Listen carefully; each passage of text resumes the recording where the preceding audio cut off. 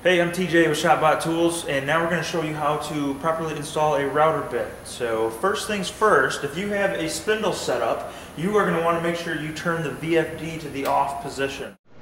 Alright, next we will be changing a bit on a ShopBot desktop with a spindle. So first thing is remove the magnetic dust shield and expose the threads on the spindle.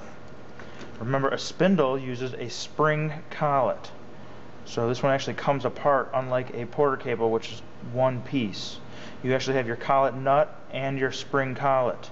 And we call it a spring collet because it springs and clips into the collet nut. So if this should hold in there like this. So every time you change a bit, you will want to spring them apart, knock or blow any of the sawdust out that's in them before you spring them back together. This is where you'll now take this and screw it onto the male threads of the spindle. If it's not going on there easily, back it back off and check the threads for debris. This should be an easy on and off operation.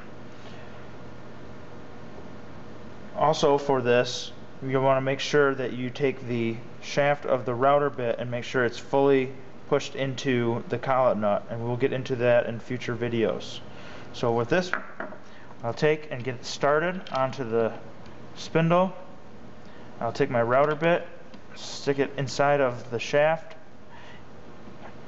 snug it by hand, and this is where on a spindle you'll use two wrenches. One of them goes onto the spindle shaft and the other one goes down here to the collet nut.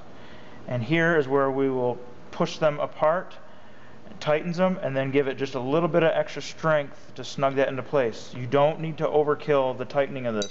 The spring of that collet will actually hold that in place.